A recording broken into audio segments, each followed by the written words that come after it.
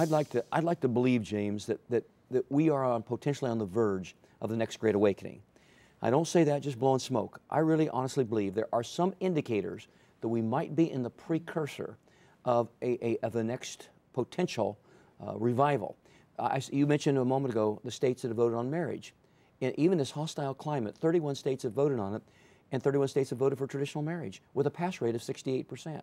So 7 out of 10 Americans still care about a fundamental definition of marriage. For the first time in November of a year ago, the nation for the first time became more pro-life than pro-abortion. Inexplicably, it swung 9 points. Never happened in 30 years.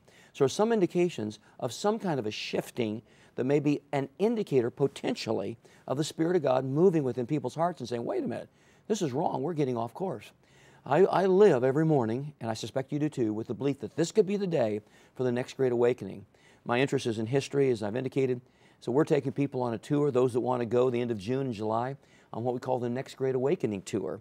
I recognize not everybody can go on the bus, but they can tune in on the internet, because we're going to be broadcasting it through the internet, as we go to Boston, New York, Philadelphia, Washington, D.C., Harvard, Yale, Princeton, to the sites of the First Great Awakening and the Second Great Awakening.